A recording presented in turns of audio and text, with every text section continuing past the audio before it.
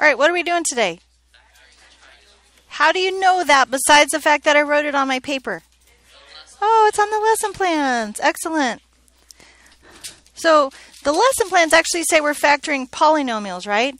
But yesterday we talked real specifically about there's binomials and trinomials and everything like that. Yesterday we talked about factoring the difference of squares, cubes, the sum of squares, and the sum of cubes.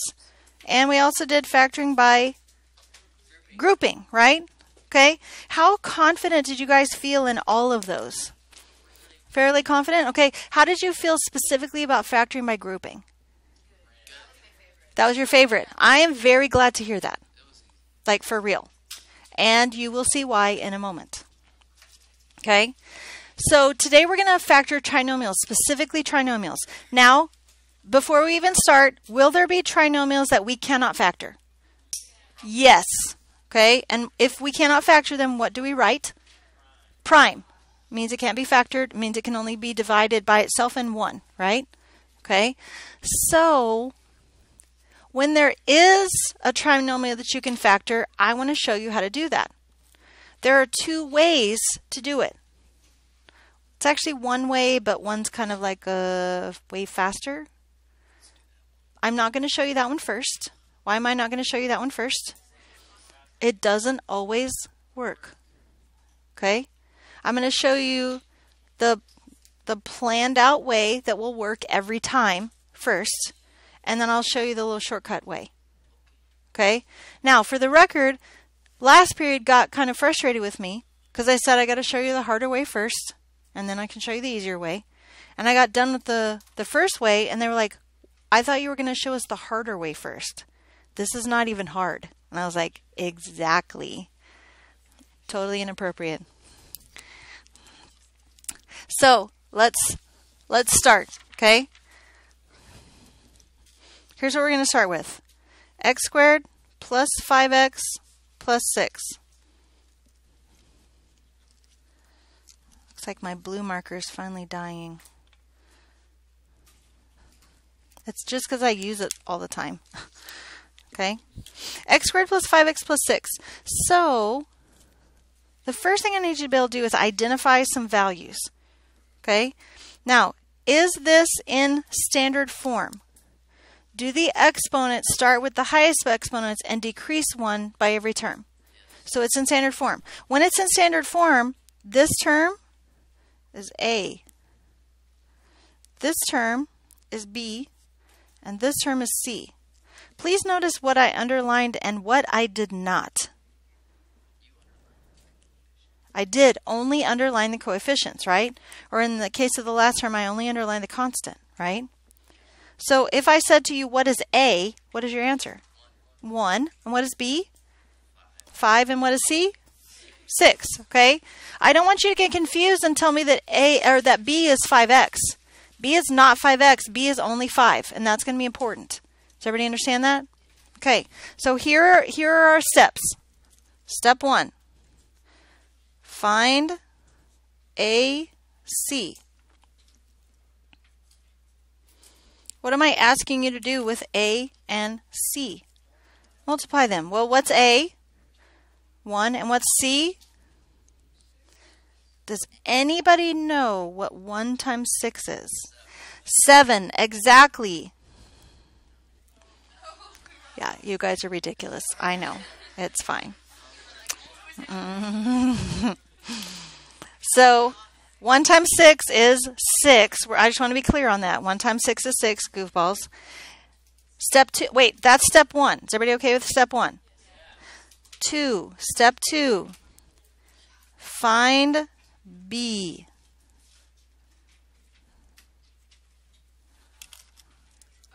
Five.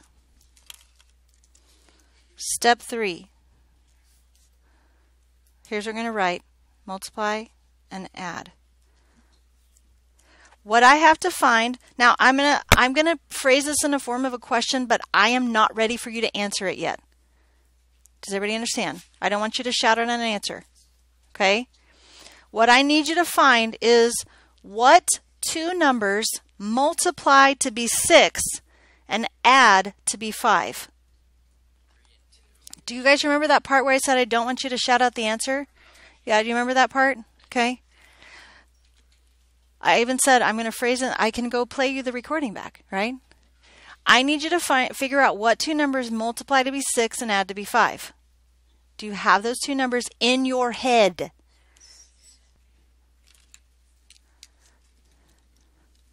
Step 4.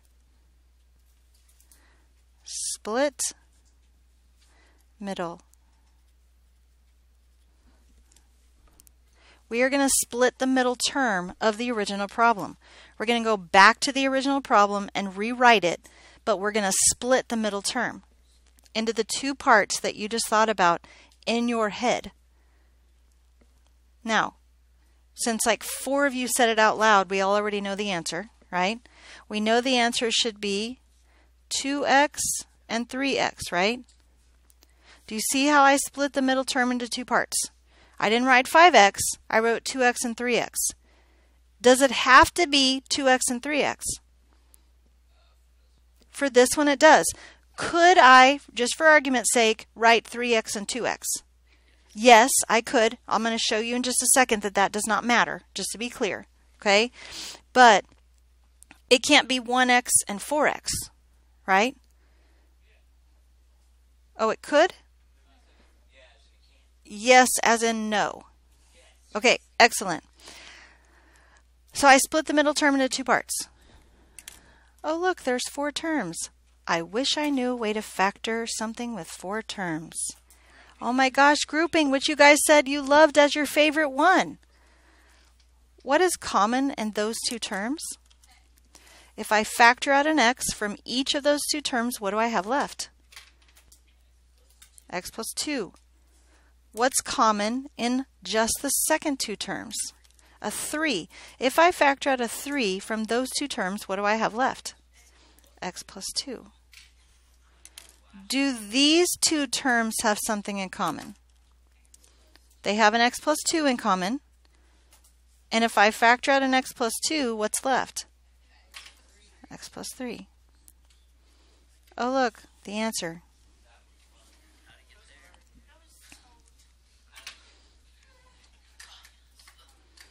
Guys, that's the hard way. We're doing this the hard way right now. I'm just making sure you understand that. Okay, let's do another one. X squared plus 7x plus 12. I am going to go one step further here because some of these are not going to be always as easy as these are. So I want to make sure you have some steps that you can follow just in case. Do you understand? Watch. AC. In this particular problem, A is 1 and C is 12, making AC 12. Okay? In this particular problem, B is 7. Are we all in agreement on that? What if you couldn't think of the two numbers that multiplied to be 12 and added to be 7 right off the top of your head? Can I teach you a strategy just in case you can't think of them? What are the factors of 12?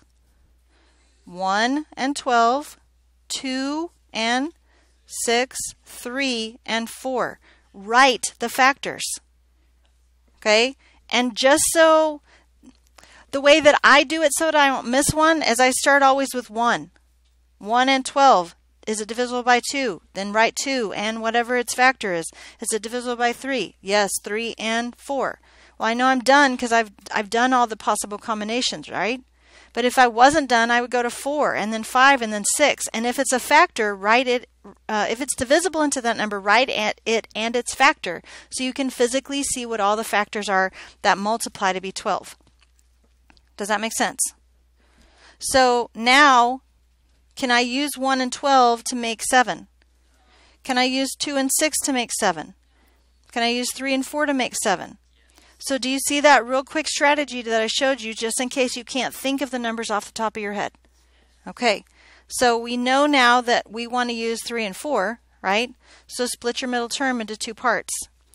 The first part stays exactly the same. The last part stays exactly the same. I'm just writing 3x and 4x. Now I have a polynomial with 4 terms, so I factor by grouping. What's common in the first two? X. What's left if I factor out an x from the first 2 terms? X plus 3. What about the second 2 terms? What's common in the second 2 terms? A 4. What's left if I factor or divide out a 4 from each term? X plus 3. What do these 2 terms have in common? An x plus 3. And if I factor out an x plus 3 from each term, what's left? X plus 4. Ask me. No, don't say it yet. Don't say it yet. Don't say it yet. I know what you're going to say, and I don't want you to say it yet. Deal? Deal? Okay, one more. You ready?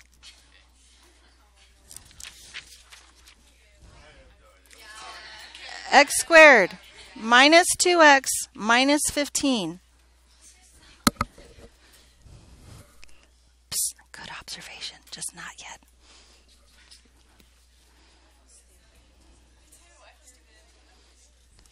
You should not. It's fine. All right, are you ready? What do we do first? Wait, I think I forgot this. We split the middle term, and then I forgot step 5. Factor by grouping. I didn't want to forget to write down a step. You got it? Okay. So back here, find AC. AC is negative 15. B is negative 2.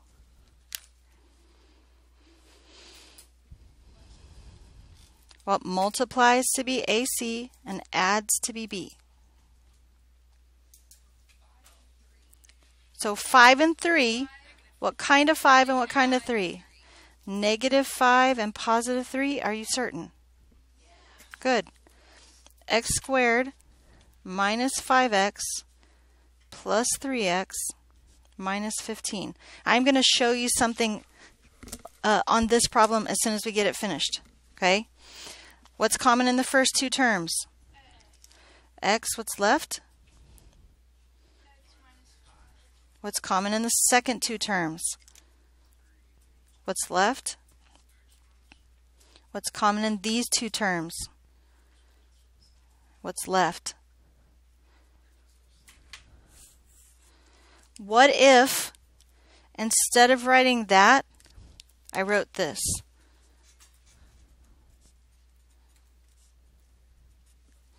What if I wrote these 2 backwards? A second ago we said it doesn't matter, right? Can I show you that it doesn't matter? I would like to prove that to you. All right, what's common in the first 2? What's left? What's common in the second 2? Negative 5. What's left? X plus 3. What do they have in common? And what's left? Are these 2 equal? Because it doesn't matter what order we multiply in. Okay? Now, if this one said x minus 5 and x plus 3, and this one said x minus 3 and x plus 5, would those be the same? No. Okay? But hopefully that doesn't happen if you've written all your numbers correctly. Okay? Now, that's the hard way. How do you feel? Do you feel comfortable with doing it the harder way? That's pretty simple, right? Okay? So, why did I teach you the hard way first? Because it works every time. It works every time. Okay? So, let's talk about the easy way. You ready?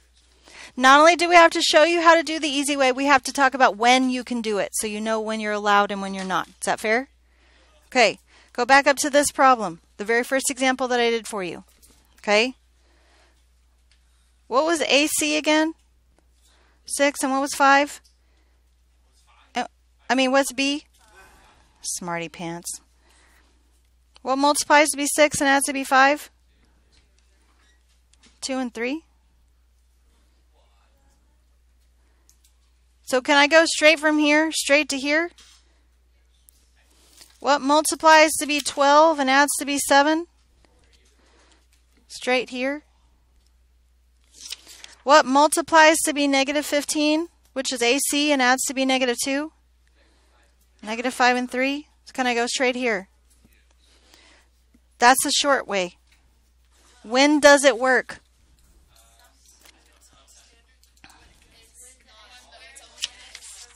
When it's only x squared. When a is 1. When a is 1. When a is 1, these two middle steps are not necessary. Can you do them if you want? Absolutely. Because you just told me this way wasn't hard at all, right? But can I go straight from this problem? If a is 1, can I go straight from the problem to the answer? Yes. Questions?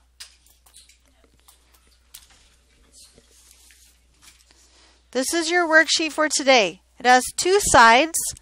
You can tell the difference between the two sides because one says A and one says E.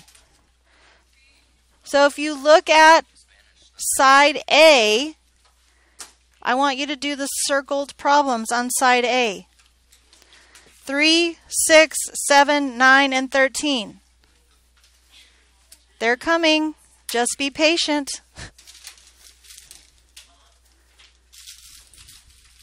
On side E, I just want you to do the circled problems. 2, 3, 8, 9, and 13. I mean 2, 5. Sorry. I mean, most of you are probably going to do number 3 anyways because it's super easy and that gives you a good chance of extra credit. Okay? All right, start on side E. Everybody, excuse me. Start on side A. Everyone is looking at side A. On side A, you're doing 3, 6, 7, 9, and 13. On side E, 2, 13, 5, 8, and 9. It's just 10 problems. Why am I only giving you 10 problems? Do you think you can grasp the concept by doing 10 problems? Then do I need to give you 40? Okay, you can do 40 if you want to. Okay? If you do any extra, do you get extra credit? Yes. Okay? Do you have any questions? Okay, you have the rest of the period to work quietly on your work. If you get too loud, then you'll work silently, won't you? Okay? So if you prefer to work quietly, then please work quietly so I don't have to ask you to work silently if you get too loud. Okay? Peace.